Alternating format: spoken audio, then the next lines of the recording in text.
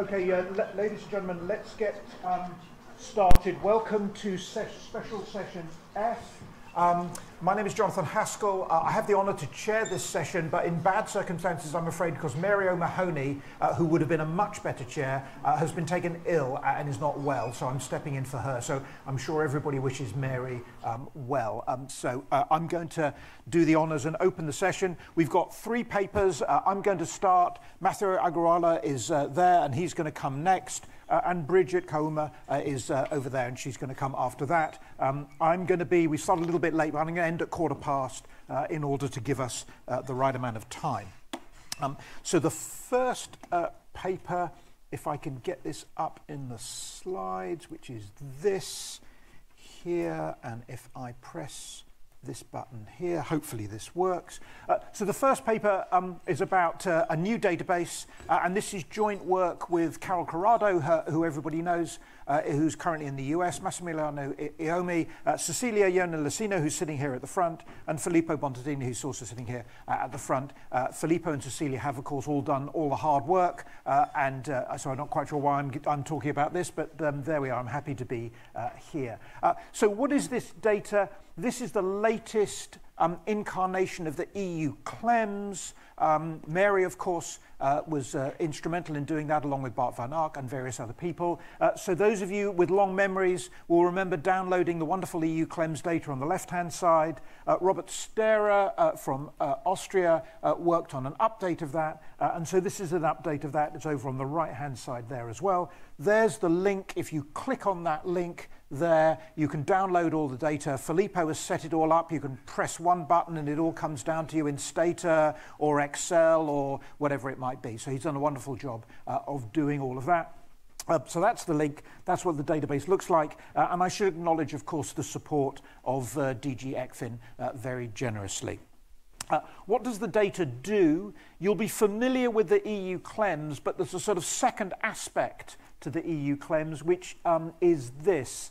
There's a statistical side to it and there's an analytical side to it. For those of you who don't know anything about this at all, you should go, if I go down to this row here, the third row here, you should think of this essentially being a productivity accounting database, which is a mix of the national accounts, labour inputs and capital inputs. That's essentially how this database works. On this left-hand side, we take national accounts measures of output and of capital and of labour, and those are the official capital kind of measures. On the right-hand side, we've built our own capital stocks. Again, this is in EUKLEMS style, using the perpetual inventory method, and we call that the analytical side as well. So all of that is consistent with consistent rates of return, which add up to profits and so forth. So I should, of course, say that this is all entirely Jorgensen and Grillicki's kind of work as well. It's entirely in that spirit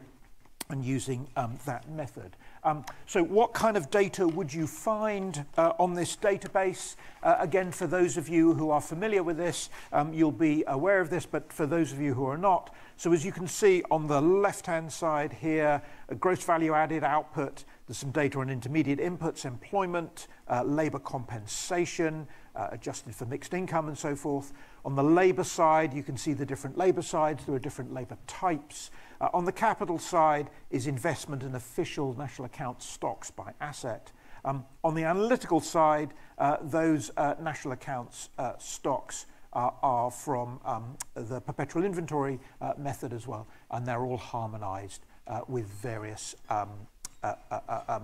deflators, one of which is mentioned there, the harmonized ICT deflator. The productivity levels data set is over on the right here. I'm looking at Filippo here. That's not quite released yet. Is that right, Filippo? I'm sorry? Coming soon. Coming soon. For those of you who didn't hear that, coming soon is the good news for that as well. I should say on the bottom right here, as it says, there's an extended growth accounting, including bottom-up calculations. What does a bottom-up calculation mean? That means calculating labour productivity by aggregating all the different industries and getting an aggregate. That turns out to be a little bit different to the top-down aggregate measure of labour productivity because of labour reallocation. And I'll be saying something about that in just a second. Here is the coverage. It's as many EU countries as we can do, 27 EU countries. The US is provided for as well, with thanks to Carol Corrado. The UK and Japan as well, with thanks to our Japanese partners. Our various partners are listed here as well. I should mention Matilda Mass, who's a friend of many people in this conference, who's done all the work for Spain. Here are the various sources here as well. A combination of Eurostat, the OECD and the ONS, and the BEA and the BLS and the BLS. What's the time frame? 1995 to 2020. It's been a big effort, as you can imagine, to get the data up that recently. Statistical offices take a long time to release their data for entirely understandable reasons, and we're working on an update of the data as well. So I hope that's informative about it. What features of this, and these are up on the screen for you. So there are lots of different industries here, including industries M and N, including industries Q86 and Q87 to Q88. Filippo, I have forgotten what Q86. Health, thank you very much, what they are. And then there's an aggregation that we do, which is the market sector, excluding agriculture. Does that exclude the real estate industry as well? That excludes the real estate industry as well. This is deep in the weeds, so forgive me for those of you who aren't interested. You'll know that the real estate industry, from a kind of accounting point of view, is a troublesome industry. There's lots of capital in the real estate industry, which is dwellings, which is a little bit annoying if we're trying to do business capital formation. So you can, Filippo has already taken the real estate industry out to this sector called market x agriculture, or you can take it out yourself, because all the different industries are all there. We also have industries, Filippo again will correct me if I'm wrong, within manufacturing, isn't that right, as well? So there's a little bit of within manufacturing breakdown as well, which I think is kind of helpful, especially lots of people at this conference are worrying about the ICT industry and dynamism and all that kind of thing, as we've heard from Javier Miranda just now. Industry detail. So there's Intaninvest information for 15 industries in the market sector. Let me just pause a moment and say what that means.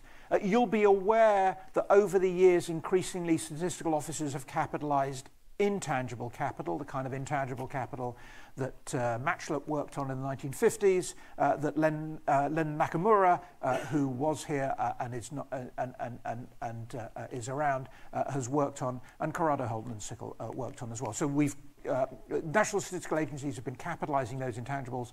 What this version of CLEMS does is it takes in all of the Corrado Holden Sickle intangibles, capitalizes them, and works them through all of the accounts. So all of that is available for you, again, by industry, by asset, and it's all downloadable, as I mentioned. We mentioned also a breakdown for the manufacturing sector as well. The asset coverage includes the own account component of branding and design, and there's lots of documentation which tells you all about it. We hope we've got some better deflators for non-national account intangibles, some value-added deflators, and we've aligned some service sector output deflators as well. And there's some new method for some of the own account components of intangibles as well. And I should mention we've also got harmonized ICT asset prices as well. This was a major feature of the previous EU CLEMS, and so we've built on the work that people have done on that too. Let me, in the time available, just quickly tell you about some findings. And this will give you some sense about what kind of data is available. So here's a panel of productivity growth. So this is just, well, this is value added per hour, intangibles included as well. We've got lots of countries. You can see the years along the bottom there, mid-1990s up to 2020. What can you see? Let's go over to the right. The EU North is a group of countries roughly in the north of the EU. You can see that the level of productivity has slowed. Let's go to the bottom left, the EU South, roughly the Mediterranean countries. The level of productivity growth, I say level of productivity, forgive me. Productivity growth has not slowed, but that's because productivity growth was not particularly good, I'm sorry to say, in those countries in advance of the financial crisis.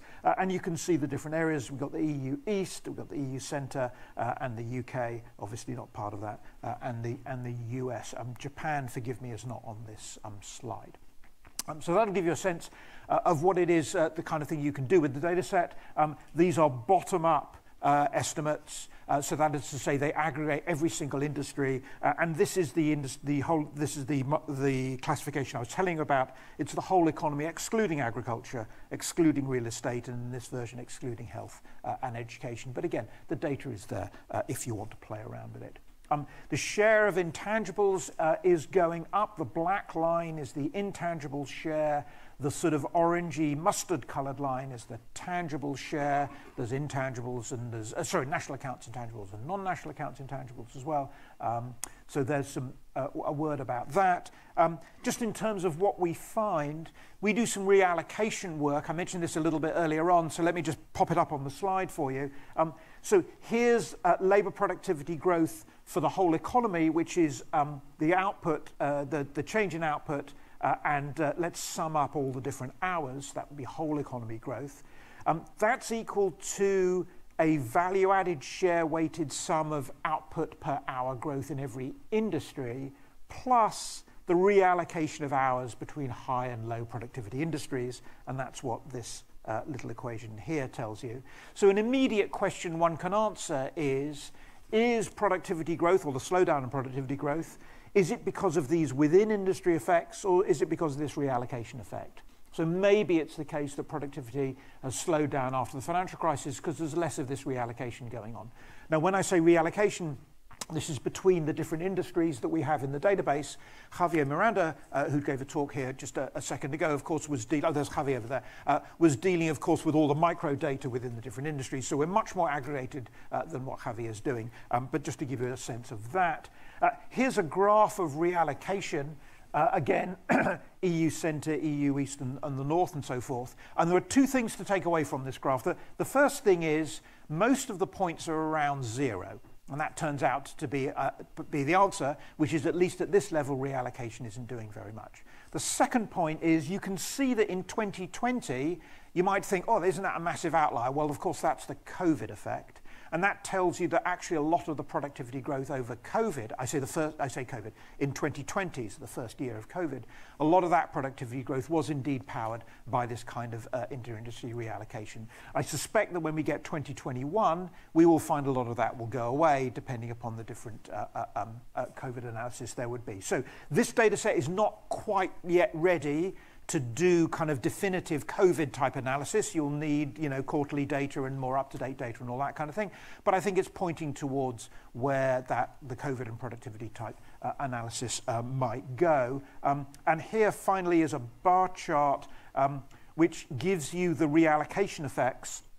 So aggregate labour productivity is on the left cluster of bars.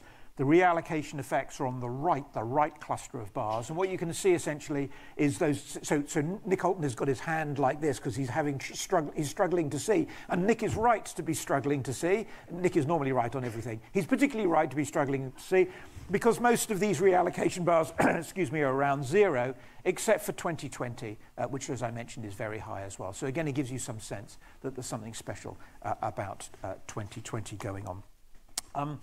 Let me tell you a little bit about the growth accounting information. What kind of growth accounting information can we do?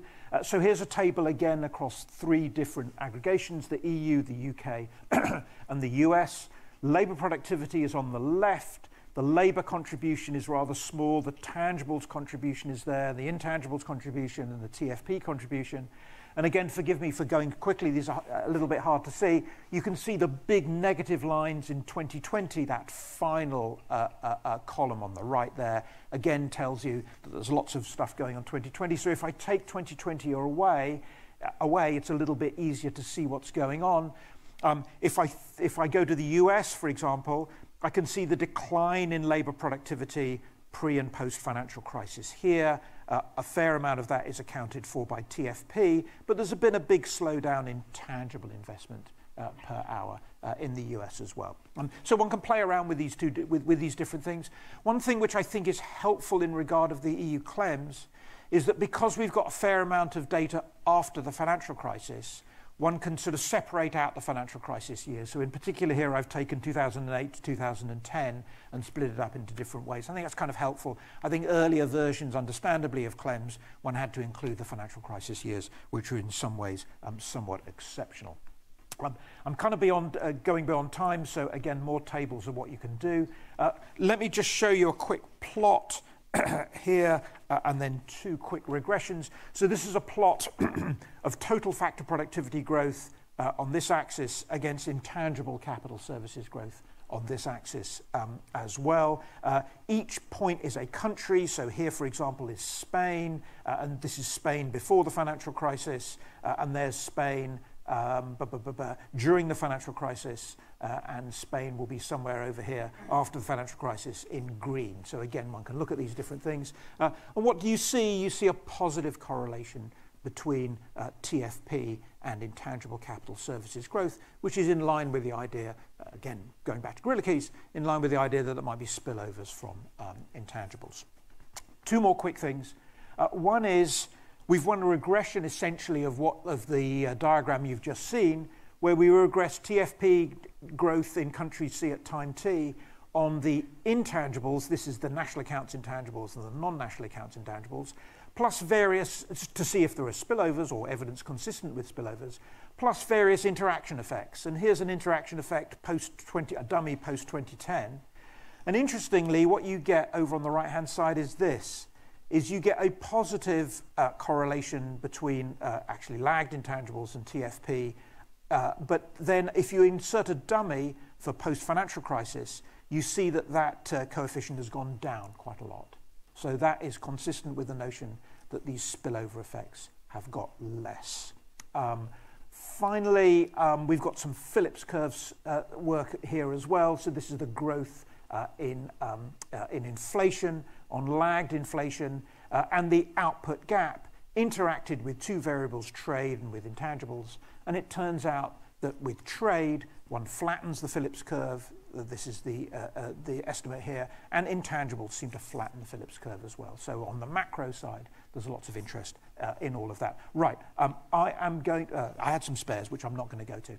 So I'm going to stop, and I'm happy to invite any questions in the last few minutes, and then I can pass over to Matthew. Thank you.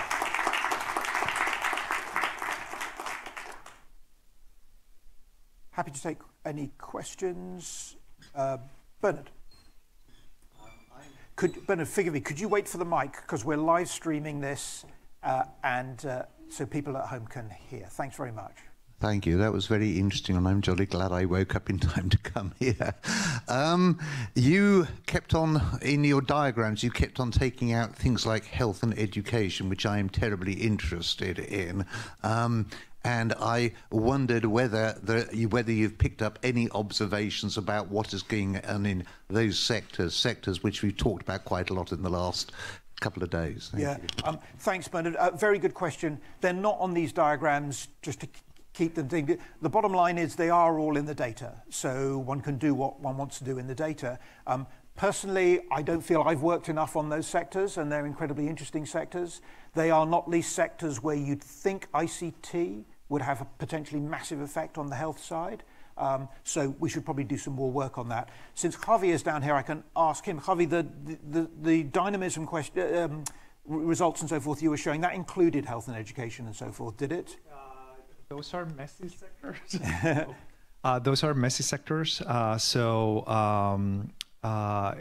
private parts of it are covered by the US data. The non-private parts of it are not covered. So it's difficult, like you say. Okay, so Bernard, thanks for the question, but there's plenty of work to be done there, I think. At the back, and then Nick.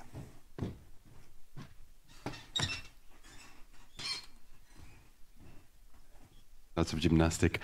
Thanks a lot, Jonathan, and thanks for this amazing service, because we all use this, well, we all, not all use this data. I use this data, so thanks a lot. My question is always about the harmonization of the different statistical offices of some of these measures. So what do they include in intangibles? What do not include in intangibles? What do they include in specific capitals such as IT, CT, the rest of capital. So how is it going in terms of harmonizing those figures across different statistical offices across different countries, so that we can, when we do cross-country comparison, we are more aware? Filippo is probably best placed to answer that argument, but the poor lady would have to come and sprint down here with the microphone. So let me try to answer that, but please hook up with Filippo. So we harmonise the ICT deflators as have been done in other EUKLEMS. So that is harmonised. In terms of the national account, the intangibles, especially the non-national accounts intangibles, that's the work that we as a project team have tried to do, and we've tried to harmonise that, and all the information is available for you. So that's not official statistical offices, but then the other, statistical intangibles are taken from the statistical agencies. So we treat their data as their data. Sorry, that's a very short answer to a complicated question, which has taken a lot of hard work by the people involved. There's documentation about it, and happy to talk about it. Thanks. Nick. Yes, well, thanks very much for presenting this new data set to us, which is obviously going to be tremendously useful. I just had a question about the years before 1995, because I myself have used EUKLEMS for the years before then. And I'm just wondering, for example, in looking at things like slowdowns in TFP and when they start. Yeah. And I'm just wondering how easy it would be to, could one splice on the earlier vintages of EUKLEMS, or would that not be advisable in your view? Well, I know Filippo has worked hard on sort of starting values and so forth for all of this, but I'm going to defer to him. I'm so sorry. Do you mind passing Filippo the microphone? Because that's an excellent question. Sorry. Thanks. Yes, I think, unfortunately, the answer, it wouldn't be that easy. Not for the main reason being, A, that we work with the updated versions of all time series. So if you have a time series from previous versions of EUKLEMS that was using even National Statistical Office's numbers, the two might not necessarily speak to each other. So methodologically speaking, it wouldn't be particularly advisable.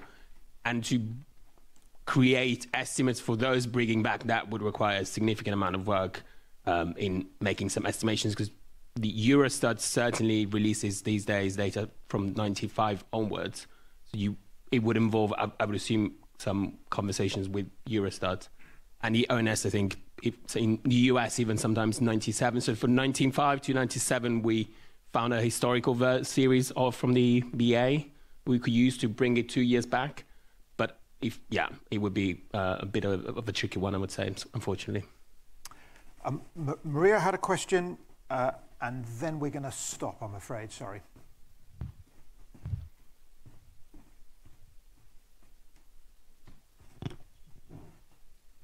Thank you so much, Jonathan. There is two really quick footnotes, and I have to say that I see Filippo's pain producing all this data, so I'm very sympathetic. Just to quickly, going back to education and health, I think another troublesome sector might be social and public services, which is at the end of the score, and I wanted to see whether there's any particular outlier in this respect. And the other is related to the harmonization question, and I was wondering whether items in the intangibles such as IPR or design vis-a-vis organizational capital they're very diverse, so they're probably affected by proprietary regimes and regulations, and something that it would be great to see whether the way you take into account in terms of definitional boundaries and so on, which would affect, for example, the cross-country comparisons. I assume. I don't know. It'd be great to know. No, thanks very much, Maria. And I think the short answer to that excellent question is we've got lots of documentation which explains all of that stuff. But you're right to point that out. As far as sort of health and social care and so forth are concerned, again, we're reliant on the statistical offices for the work that they're doing there. Right, I'm going to stop there because I don't want to intrude on Matthew's time. Thank you again very much indeed. And let's thank you. Thank you very much. I'm Matthew. I'm at the University of Cambridge. I'm at the Productivity Institute. I'm at Yale University. The talk I'm going to give today is about environmentally adjusted productivity measures. We're focusing here on the UK. I come from the world of natural capital accounting, inclusive wealth accounting, and in that field, we've often operated on the assumption that if we build it, then they will come. But the reality is that we've started to build it, and in the UK, we've actually delivered it, and they didn't come. So the next step for those of us who are interested in natural capital is to try and figure out, well, how can we use these statistics and this information to shed light on mainstream economic questions? And so that's what we tried to do, I think, in this paper. We had a brilliant economist in Cambridge named Jim Mirrlees, Professor Sir James Mirrlees. And in 1996, he was awarded the Nobel Prize in Economics. And in the acceptance speech, he noted that the first rule in economic research is to find a good co-author. And that's what I did. So this is work that is co-authored with Josh Martin at the Bank of England and at ESCO. I should make it very clear that this research does not reflect the views of the Bank of England, the Monetary Policy Committee, any of its committees, or that of the Office of National Statistics. Any mistakes are our own. So where do we start? Well, we start with the fact that productivity in many senses is actually really, really simple. We're just talking about outputs per inputs. But the way that we've tended to measure this is really from a private goods or a private markets perspective. That is, we have allowed the assumption of the free disposal of bad outputs. So if the production process generates pollution, we can ignore the pollution because it's not a marketable output. Well, in a post-Dasgupta world, or for an environmental economist, that's increasingly problematic. And so we're trying to think about ways that we might want to incorporate those externalities into productivity measures. And for simplicity, and because the data allows us, we speak specifically in this paper about gross value added and largely about hours worked when we're talking about labor productivity. But we do have some work on energy and emissions productivity as well. And what's really exciting about doing this in a country like the UK is that our brilliant colleagues at the ONS have provided data at such a high level of sectoral detail. So that's really quite exciting. So we're contextualizing this against the productivity puzzle, against our policy objectives to drive towards net zero, against the public context of changing living standards, often not for the best. And so we want research in natural capital and in productivity to be able to try to address all three. You will all be very familiar with the slowdown in productivity growth that we've experienced. And this is just trying to show what that looks like. We're now up to something like 25 to 30% shortfall in output per worker, which is substantial. So how do we bring in the environmental story here? Well, let's look at where we've been. So we're going to start with data from 1970 and come towards today.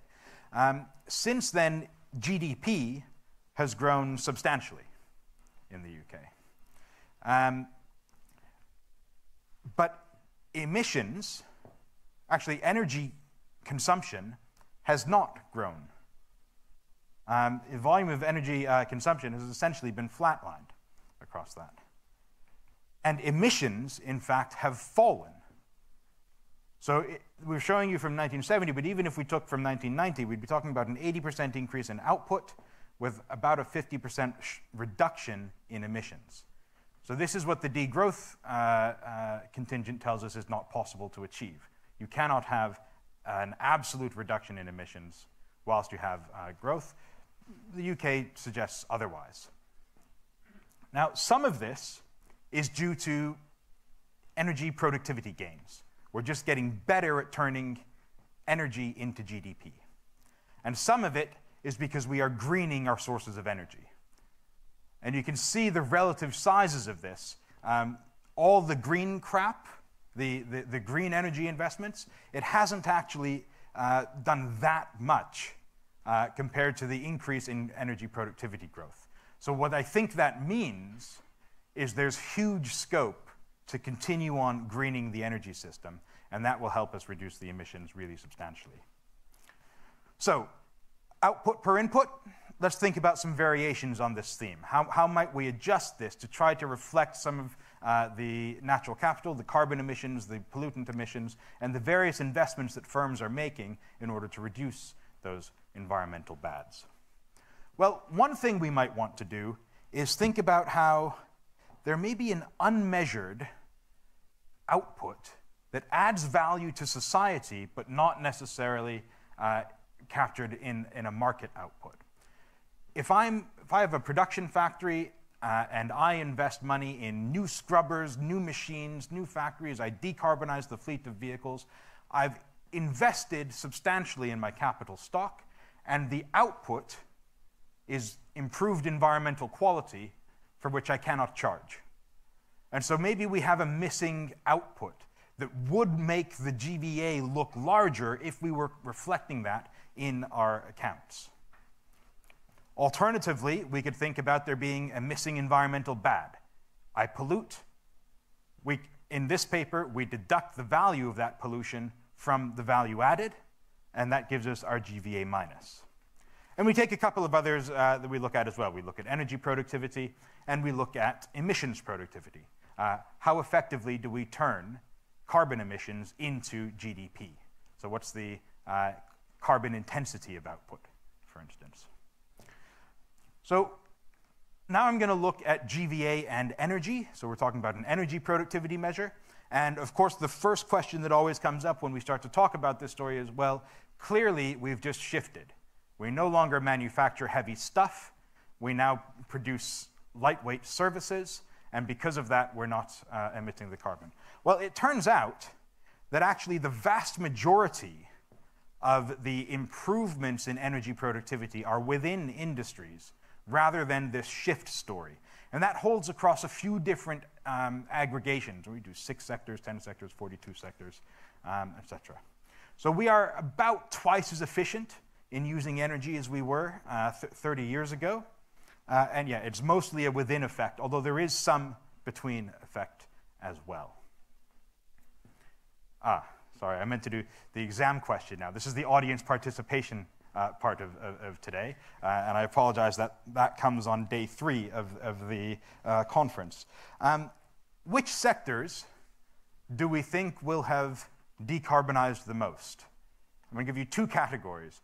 It's going to be either the most energy intensive or the least energy intensive. Which ones do we assume, do we think, have decarbonized the most? Energy intensive firms?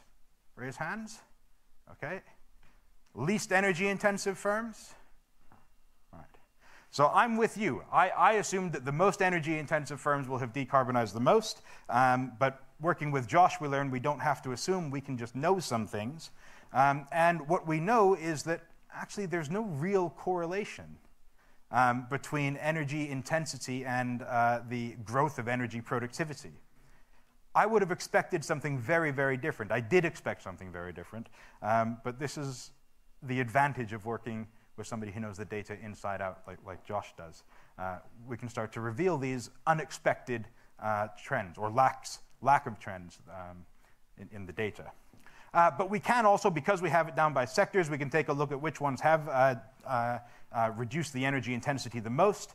And so rail transport, water transport, even air transport, the things that I would have thought are amongst the most difficult to decarbonize have done the best, whereas road transport, postal and courier, the places where it would be easiest to decarbonize and reduce the energy intensity, have done the least. Which suggests to me, I don't know, maybe there's a policy concern here. There's a way that we could accelerate the energy efficiency gains in these industries if we wanted.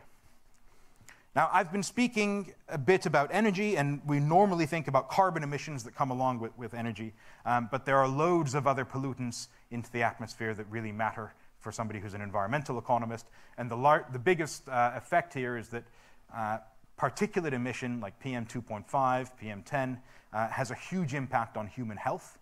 It has an impact on cognitive capacity. It has an impact on labor productivity. And so actually, even more urgently than climate, this has an impact on the economy every single day. We know that test scores of students in London suffer on high air pollution days versus low air pollution days. And that's not just London, but that study has been done around the world as well. So we use some government values for the concentrations, and we take a look at, well, what's happened over the past 30 years or so. So now we're on to the GVA minus, the GVA and emissions side. We used to emit tons of this stuff. I mean, really a lot of it. And the impact on GVA minus, on our adjusted output measure, is negative, right? Because these are negative externalities, so we're subtracting the value. But as we've become more efficient, we've become more energy efficient, we've become more emissions efficient, we've cleaned up, the negative value, the deduction each year has been shrinking over time. I've been in environmental economics since 2010. This is the first time I've ever had a good news story in a paper. So I'm really pleased about this. What it means is that when we adjust the productivity measures to reflect the environmental externalities, and we look at that over time, the negative deduction is shrinking over time, which means the growth rate actually appears even better over time. So we could improve the reported productivity statistics for the UK overnight simply by following the theme, the spirit of the Dasgupta review, and starting to incorporate some of the externalities. The problem is that we still have the slowdown. So we haven't answered that question. We answered a different one, I think. We can break this down by sector, and if you look at the paper, I think we've gone for death by charts. So I don't know how many figures and charts, Josh, we have at the end, but it's into the triple digits of figures. Sorry. But you can see that the impact differs pretty substantially across different industries. There's in fact half a dozen industries or so that when we do this, report negative GVA for the entire assessment period. Agriculture, which are the others? Oil and gas and mining. There's half a dozen or so that it's negative GVA pretty much across the entire period. So what does this mean? Well, we've done fairly well on improving the energy productivity and the emissions productivity in the UK over the past quarter century and a bit. This is not something that can simply be explained by saying, well, we stopped producing heavy stuff and started producing ideas instead. There are some places where we have persistently negative value added once we start to factor in some of the externalities. There's a caveat with that, though, which is that there may be positive externalities from some of those industries. So air transport, for instance, may have positive externalities because it helps us share ideas and culture across borders. That's not factored in. I think that the conclusion here is that we can boost what looks like the productivity growth, but we still can't answer the productivity puzzle question. And I think we desperately need some more work to identify the environmental protection outputs and the various inputs that are being used to generate those. That's a really exciting area. I'd like us to do that soon. It's really Josh that has to lead on that because he understands it better than I do. And the final thing is that the next paper we're going to be working on is trying to take a look at, well, what is all this getting us in terms of value? Can we calculate, I think we can calculate, a decarbonization dividend? Right? So we've become more efficient in the way that we use emissions and energy.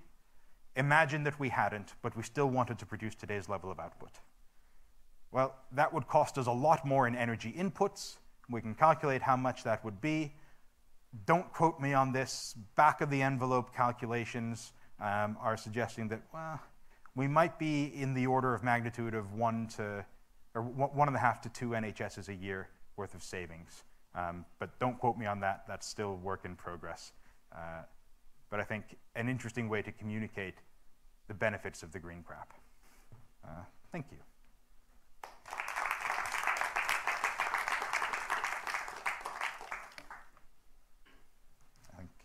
I'm happy to take questions.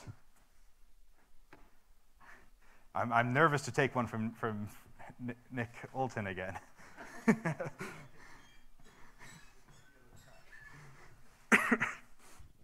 Well, it was a very interesting paper. Thanks very much. I just had a query about, we've had this improvement, and is your sense that the improvement is due to firms responding to incentives like energy or something, that they just found ways of saving on energy because it was in their interest to do so, or was it due to regulation?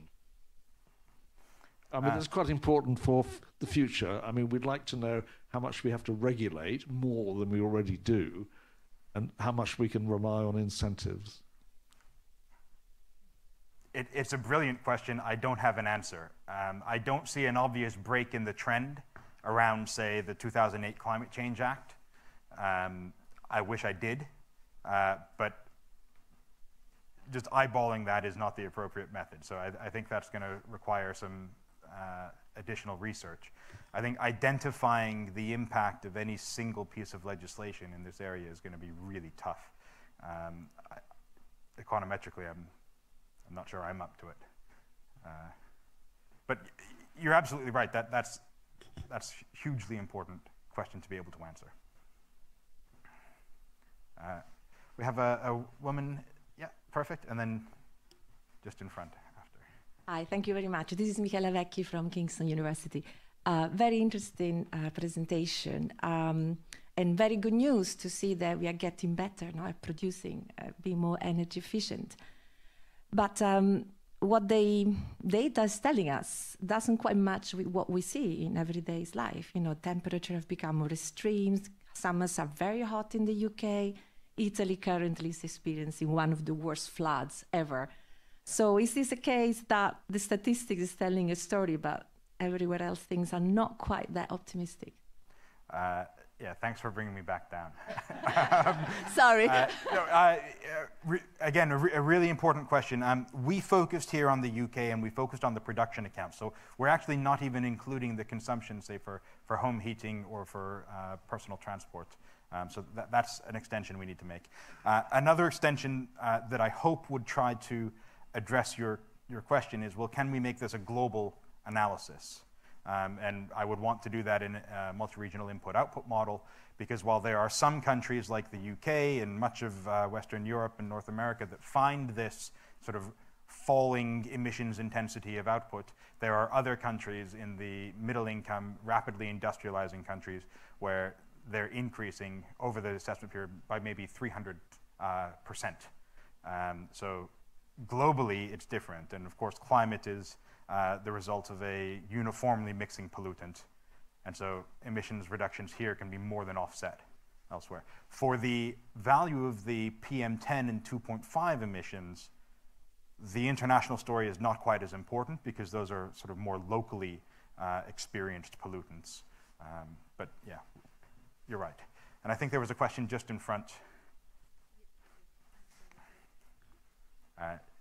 It's going to come from, yeah. Thank you. That was interesting, Bernard Casey. Can I ask again, this is sort of going a bit off context, but you presented an analysis which allowed you, in this particular case, to put prices on externalities, negative or positive, and you were actually able to do that, and you showed us how you did that. This issue of dealing with, let's call them externalities, is not specific to, let's say, sort of energy production or kind of something like that. Externalities and apply if we are talking about productivity adjustments in a lot of other places. We discussed issues of quality, for instance, yesterday in the day. Those are the kind of things which are potentially also sort of, are those externalities or are they something else? And what is more, it was relatively easy to price what you were talking about. But if I start to apply the same kind of analysis somewhere else, I possibly have a much more difficult task than you were able to have in the admittedly limited but very precise way that you did it. Thank you. Yeah. You're absolutely right. We've started to incorporate some externalities, even if we stuck within the environmental sphere. We haven't incorporated externalities related to biodiversity loss, related to water quality or water scarcity. so there's lots we've not included here. I think we are hoping that better is good. And if we can incorporate some of the externalities and do so in a credible way, that's an improvement. In the front, please. Thanks. I guess I was wondering how much of what you find is carbon leakage, that we are in the UK, production has got better, but maybe it's just China or Vietnam that are getting all the polluting bits of any sector. Do you have a sense of that?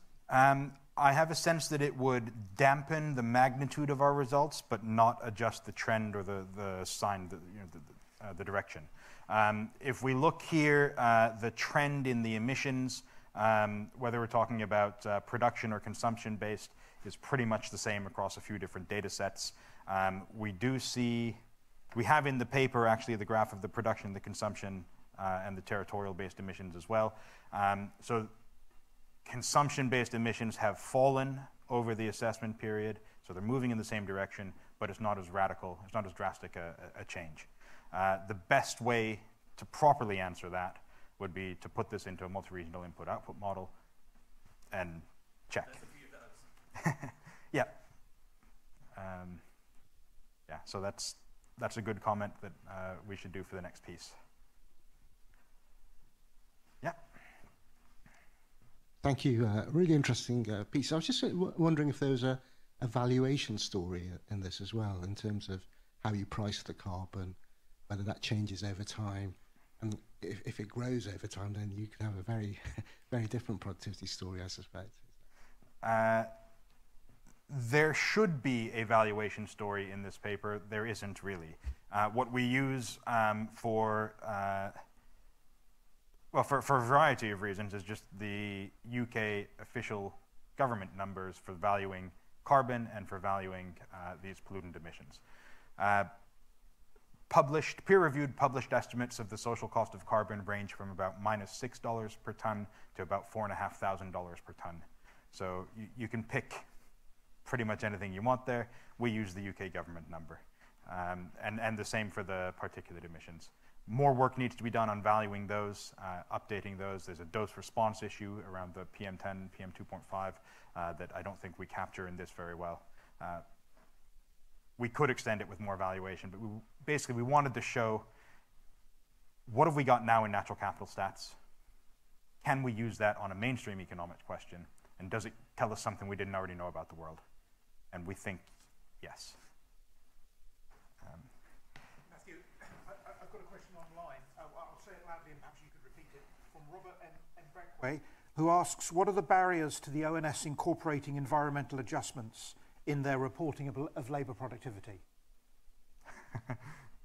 Could you just repeat the question? Yeah. Just for so thank you very much. There's a question that came online from Robert. What are the barriers to the ONS making these adjustments in its labour productivity assessments?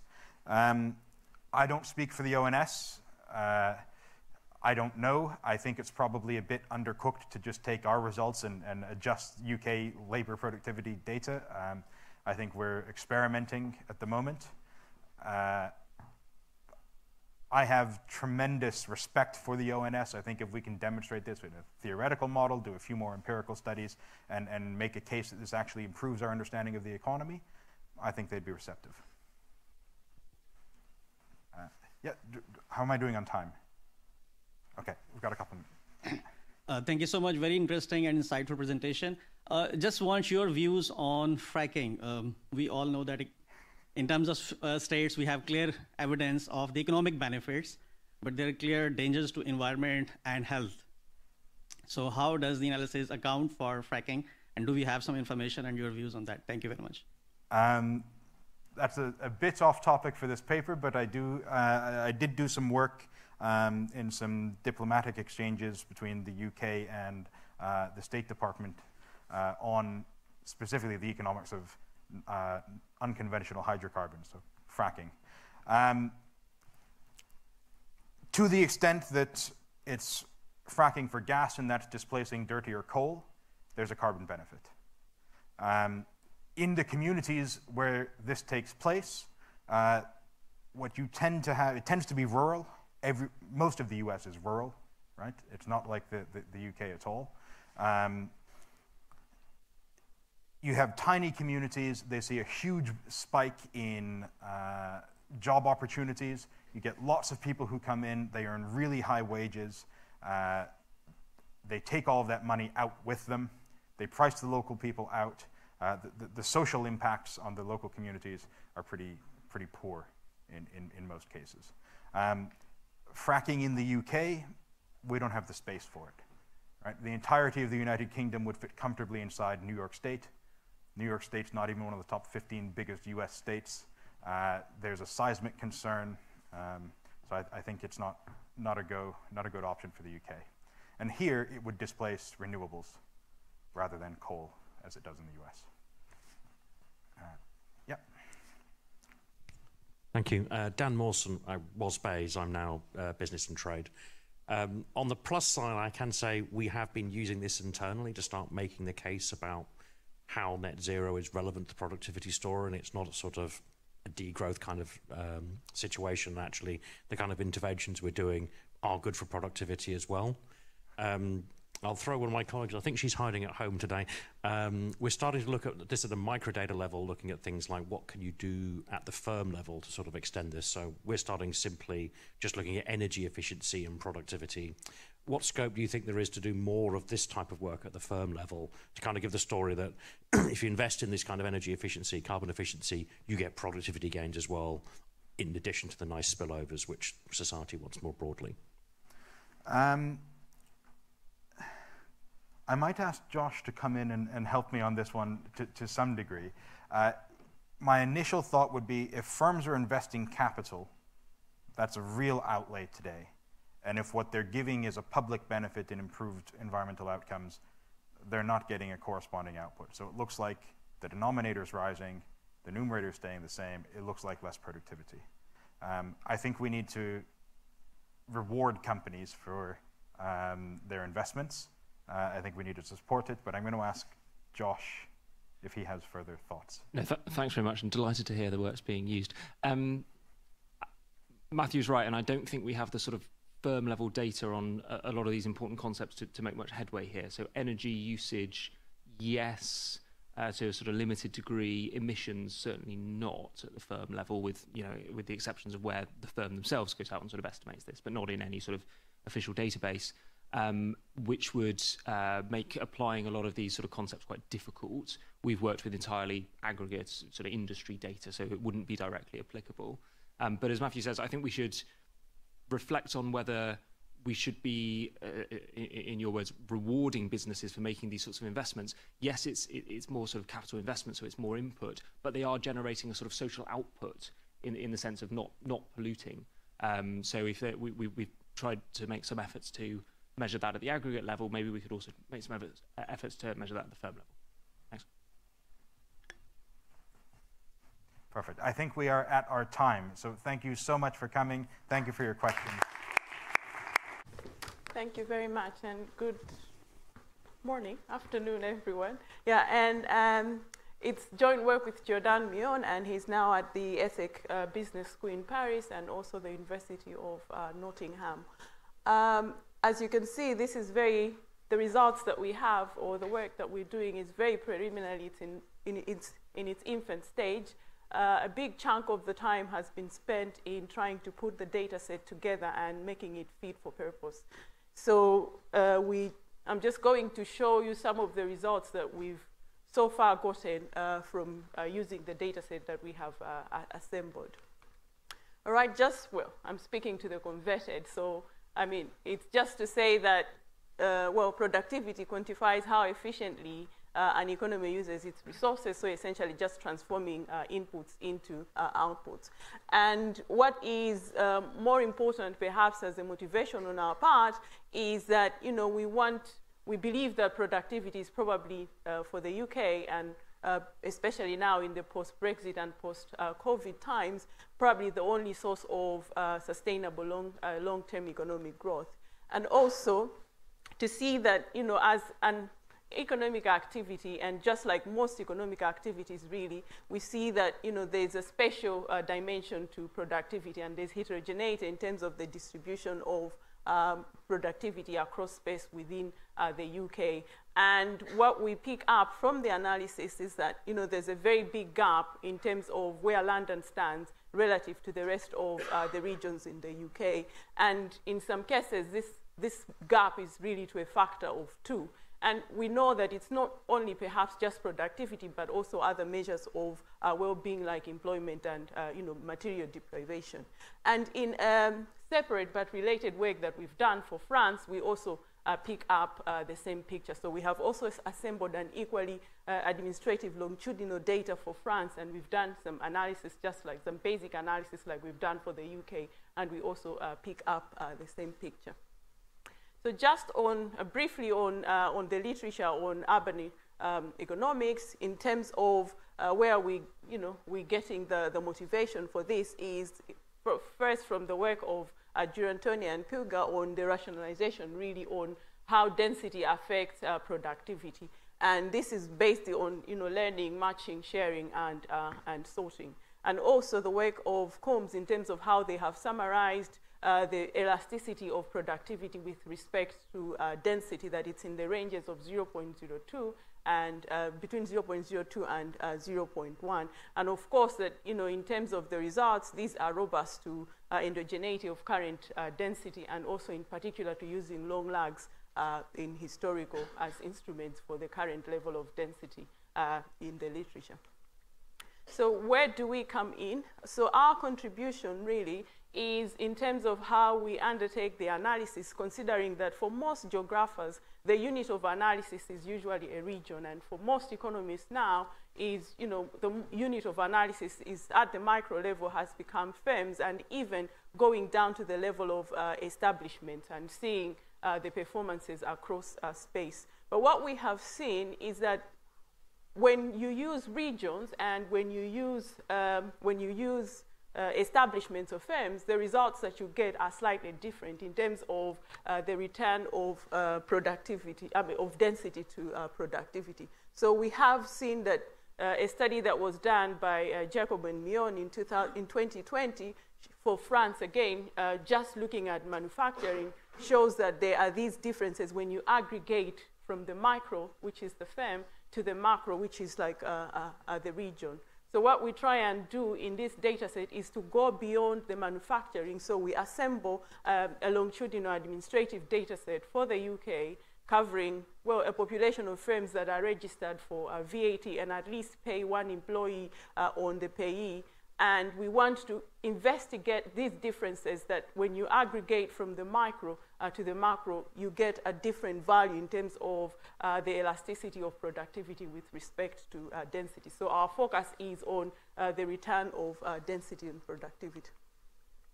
So we see that, like I was saying, in going from the micro to the macro, one of the things that you have to do is to weight. So when you run a regression, at the regional level, you use weights. Typically, like in our case, we were using employment weights to apportion the contribution of individual firms within a region. So the share of each individual firm within a given region. And what we find is that there are two potential outcomes that could lead to the differences in why you get a different coefficient of the elasticity of density, is that one of them is that the correlation between productivity and firm size within the region varies. So if you have, for example, if in a denser region, it is characterized by a high correlation between firm size and firm productivity, when you apply weights, then you actually magnify these differences that exist at the micro level. So the macro, the regional level, magnifies these effects. The other reason could be that there is heterogeneity in the distribution of production, of productivity across the productivity line with respect to density. So naturally, firms that are more productive might enjoy or might have a disproportionately, they might disproportionately enjoy the benefits of economic aggregation. So at the regional level, if a firm is more productive, it might disproportionately benefit more from the density of economic activities. And if you weight that, then you're also going to be picking up or magnifying these effects. And of course, naturally, most firms that are productive are on average also fairly large. So if you weight, then you're also picking up these effects. So, yeah, so I think what we've done is to run, to check on the quantiles, which we are using as our micro, and then to weight these regressions using employment weights to get to the macro. So essentially, we are moving from showing how moving from an aggregation at the micro level, so at the individual establishment of firm, if you aggregate it to the macro level, which is a region, how the coefficient of density varies and what the effect of weighting is in terms of that movement between the two. Okay, so in terms of the data sets, which is something that, you know, like I said, has taken much of the time, we have assembled 3 data sets, and we have merged 3 data sets. The first one that we're using is the business structure database. So this is a snapshot of the IDBR that is made available to researchers, and it is managed by the ONS. So ideally, this contains about 99% of the economic activity in terms of firms. And from this data set, what we get is employment. So when we import this, we're working in the HMRC data lab. When we import this data set, the variable that we are using from the BSD is employment. But it also has details on the firms at the postcode level. So we are able to use that information and marry it using the ONS postcode directory to create the regions that we are using. The next one is the VAT returns panel. So this is from the HMRC, and it essentially registers all firms, really. It has all firms that are registered for VAT. And the firm identifier here is the VRN unknown. I should have said that in the BSD, we have NTREF, which we are using as the firm identifier. And then the final date, from here we have input and output. So we're using sales and intermediates, which we're getting from the VAT. And then the final data set is FAME. So this is also from the Bureau van Dijk. We also imported this into the HMRC data lab. And FAME gives us a measure of capital stock. So we are using tangible fixed assets from FAME as a measure of capital stock. And I must say that FAME also has information on things like output and inputs, but because these are small firms and they are under no obligation to report that, it's not really well represented in the data set. So the only variable that, you know, is well represented is tangible fixed assets that we are using. So we merged these data sets. The HMRC were kind enough to give us a table across, a lookup table that had all these 3 identifiers that we then used to match them and create a data set. And our firm is now defined on the basis of matching these 3 identifiers. So it was, for most of the firms, a 1-to-1 match, but you can also imagine that for some others, it was more like a many-to-many merger, because you have one firm which has an NTREF identifier in the BSD, but it has multiple VAT registrations. Okay? And the same thing, you have one firm that has one VAT identifier, but it has multiple BSD NTREF identifiers. So it was really a question of looping around and trying to come up with a definition of a firm, especially for those. And in terms of the spatial analysis, which was our interest, we have used travel to work areas. We were able to, like I said, because we had data up to a postcode level, and when we used the ONS postcode directory, we were able to match to travel to work areas. It didn't make sense, any economic sense, to undertake the analysis at the postcode level. So we aggregated to the travel to work areas. And our focus at the moment, at least in this analysis, has been on single travel to work area firms, essentially because it makes our life easier in a way, because these are firms that we could allocate to a single travel to work area, and then we can easily attribute productivity to that. But some of the work that we've tried to extend in showing is to look at multiple travel to work area firms, and the picture is essentially the same, whether we look at multiple travel to work area firms or single travel to work area firms. And we've also taken out finance and insurance sectors, so that does not, is not covered in our analysis. So from the firms that we have, the single TTW firms, well, we're covering about 97% of the vast majority of the firms in the data set. So again, this speaks to the majority of the firms in the data set are fairly small, okay?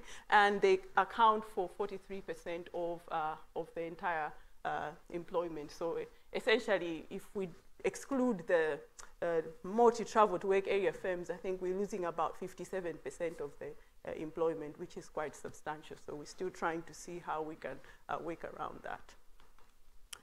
All right, in terms of the estimation, really, again, we are just using estimating a production function and a Cobb-Douglas production function. We have implemented the Woodridge IV procedure, but we have also provided results on the basis of OLS. They're not very different. We don't really get much differences in terms of the coefficients of K, L, and M. And one thing that we also do is to look at markups. So we want to see if firms were able to return to profitability, or if firms are still struggling post the financial crisis.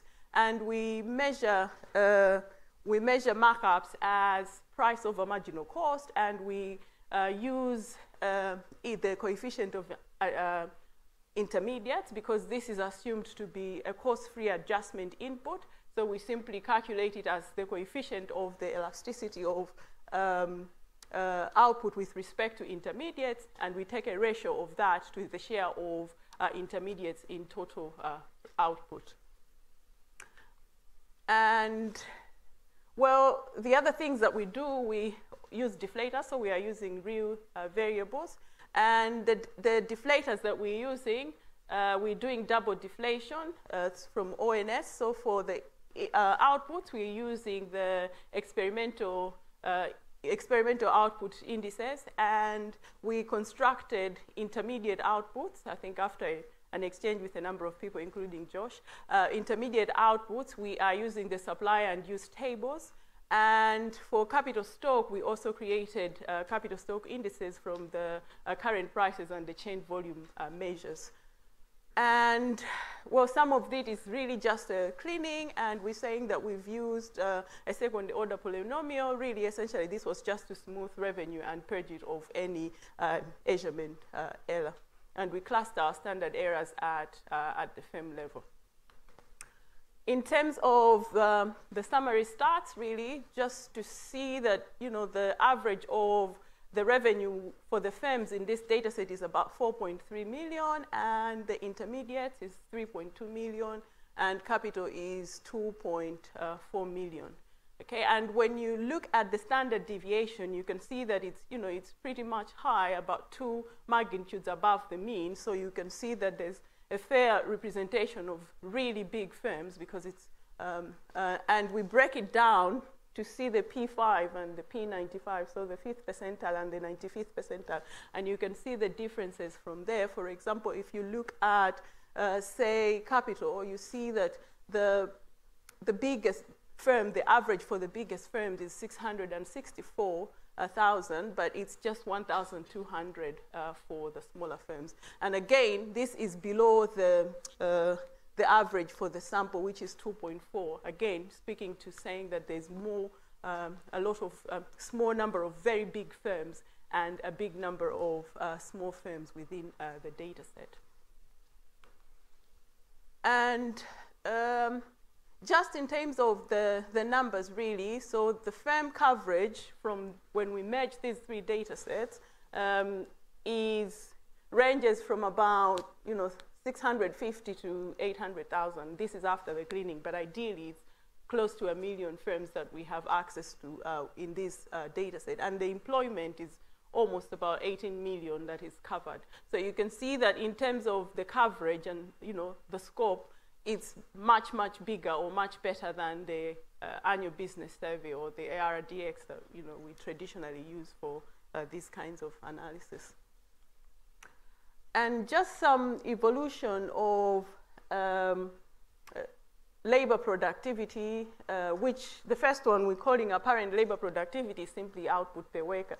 And then the second one is GVA per worker. And this is the output from the OLS regression, and that's the Woolridge procedure, and then markups. So what we actually see is that, there has been, in terms of the period of the financial crisis, which was our area of focus when we first started this work, is to see that, the TFP, whether we measure it as the Woolridge or the OLS, was, just slightly and briefly affected by the financial crisis, but that cannot necessarily is not necessarily the same for labor productivity, whether it's output per worker or GVA per worker, and also markups. So we see that firms have actually, returned to profitability, and, the recovery was perhaps from around 2016, and same thing around 2015, 2016 for labor productivity. And when we break this down into single travel to work area firms that are smaller, we actually see that they have not, their labor productivity has not recovered even until 2017. But also just to say that as of last week, we got an approval to extend this data to 2021. So hopefully in the next coming months, we can then extend the analysis until 2021. It hasn't been a small feat. All right, and the other thing, the spatial analysis. So now we wanted to see this thing that we're saying from the micro, when we look at the analysis at the firm level, and then when we aggregate it to regional level. So in terms of the regions, we are using the travel to work areas, so the 228 travel to work areas within the UK. So we estimate a regression where we are taking a demeaned TFP as a function of density, and then we add in regional and time dummies. So our coefficients of interest is gamma, which is the coefficient of density, and the regional dummies. Okay, so this is the output of the regression, and in terms of the weighted regression, we can see that the coefficient of gamma that we get fairly is within what the literature postulates as within the range of the productivity return with respect to density. And the unweighted one is fairly small. So we're using the same data set, only that the other one is, we're weighting and aggregating to the regional level, whereas the other one is at the firm or establishment level. And this is something that we wanted to explore and see why we are picking up these differences. And in terms of the regions, so London is the base category. And as you can see, even beyond density, we see that there's still a productivity gap in terms of the regions. So the coefficients are all negative with respect to London.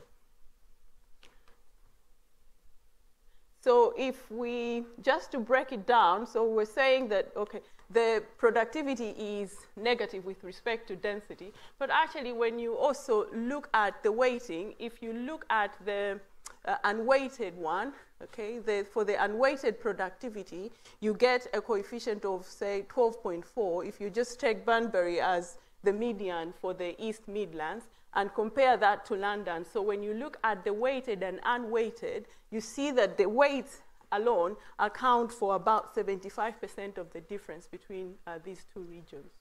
Okay. So we tried to also break it down to see, just to look at some correlations between firm size and productivity and density within that.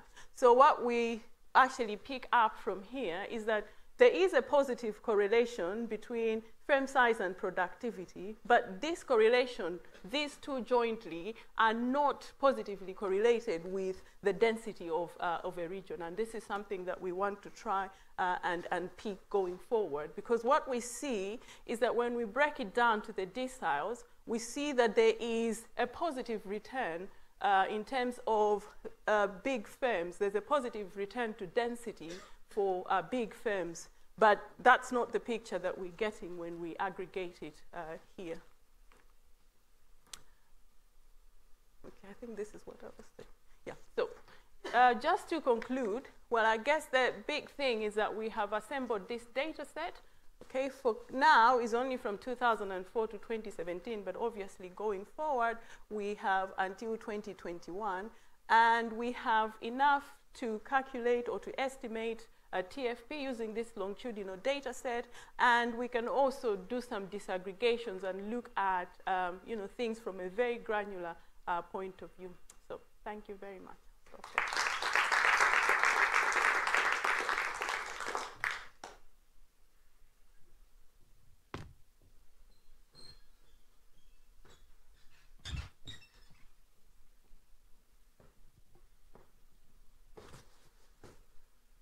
Josh Martin, Bank of England. Thanks so much, Bridget. That was great, and really pleased to see how this work has evolved since the last time I saw it. And some of you, I think last time some of your aggregate trends looked a bit wonky. They look much better now. You were saying something at the end about firm size and density and productivity. I'm really sorry, I just didn't follow that. Could you try that again for me? I'm probably just a bit slow on the uptake. Is it that the effective density varies by firm size? Is that what I was? No. We're saying that if in a dense area, there's it's characterized by a high correlation between firm size and firm productivity, you expect that there is going to be a high productivity when you aggregate in the end. But what we actually see is that there is a positive correlation, yes, between firm size and firm productivity. But this correlation together is not positively correlated to the density of a region. And this is the negative graph I was trying to show.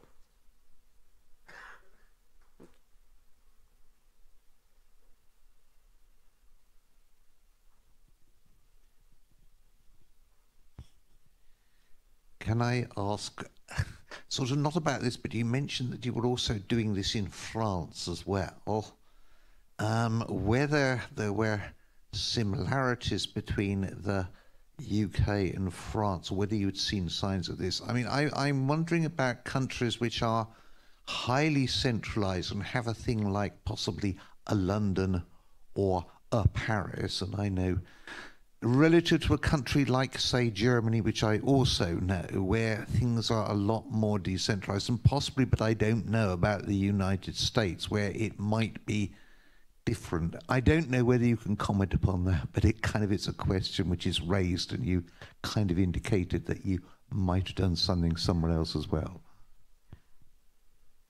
Yeah, there isn't a big Paris gap. That's the thing that comes out. It's not as big as the London gap. That's the thing that I can say off the top of my head.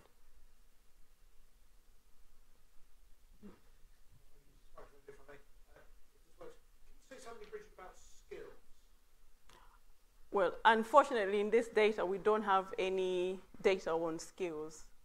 Yeah. It's just that since you don't have any firm data on skills, it could be that there are just different regions with different skills. So some of the effects that you're seeing are actually within firm skill effects rather than these density effects. Is that fair? I wouldn't say that, but perhaps, I don't know if we could use the occupation categories as a proxy for skills and explore that and see if this is really just an issue of skills or there is something that we're picking up. But it's something that we can explore. Yeah.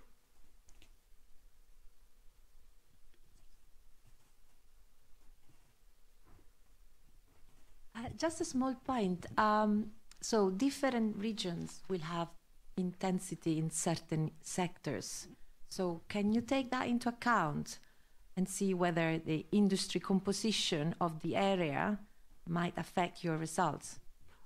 What we're trying to do now is just that I didn't give a picture of us, how we're going forward, but we're also doing this kind of analysis at the sectoral level, so within sectors in a region, to see whether, there's different industry compositions that are driving the picture that we're getting.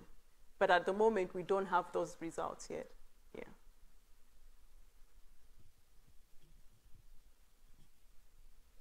thank you for a really nice paper, and the data set sounds incredible and amazing.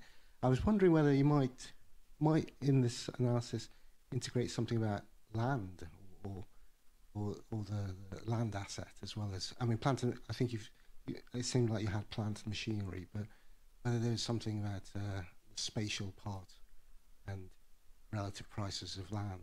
Okay, I think it's, like I said, I think these are things that we can incorporate as we go forward, because we're just trying to explore, like now we are at the exploration stage of the data set and incorporating anything, so yeah. And for now, the sectors that we broke down are really like macro sectors, so land is one aspect that we have, but I can't really recall the results that we've gotten on that one. Yeah.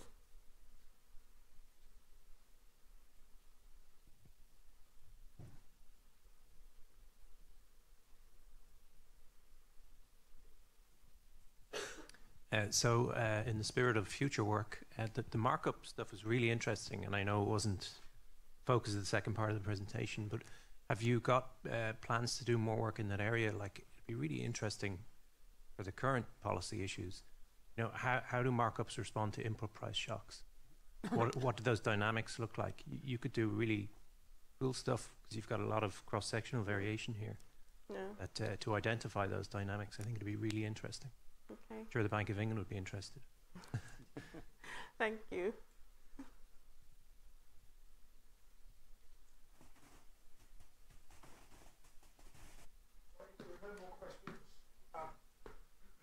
Thank you, Bridget. So, Bridget.